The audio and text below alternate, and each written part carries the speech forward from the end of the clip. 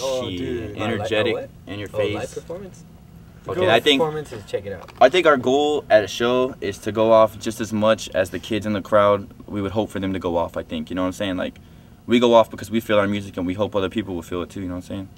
Hell yeah. Word. Yeah. We go fucking crazy. Word. Yeah. So Shows I are don't- crazy horny. Basically we're trying to go off because that's the way our music feels.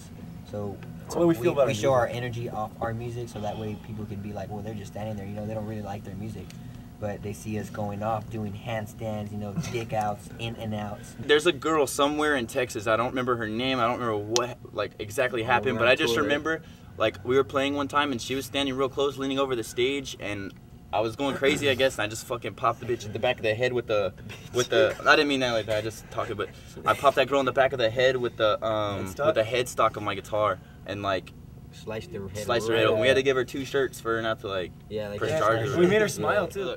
The other day I got an email. First of all, we played in Dallas and some kid got really hurt, but we didn't know what happened to him. They carried him off on a stretcher and we were like, oh fuck, what happened? You know what I'm saying?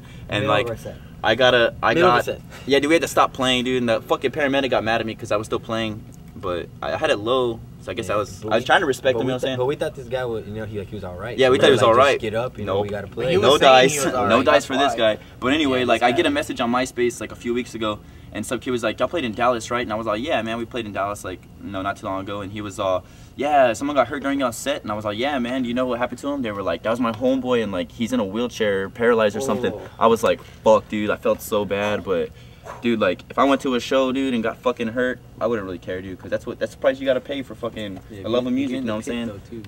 Yeah, if you're in the pit, fool, you're gonna get fucking hit. And if you don't, then I'm gonna hit you. Yeah, if you don't, I'm gonna hit you. Nah, I'm just kidding. But hopefully he's alright. If you see this, if you see this, send us a message. We'll give you a free shirt. We don't have any right now, but yeah, dude. Yeah, Fuck, I'll man. show you my. I sure we mean, do. yes, dude. All right, we'll bring you a free shirt.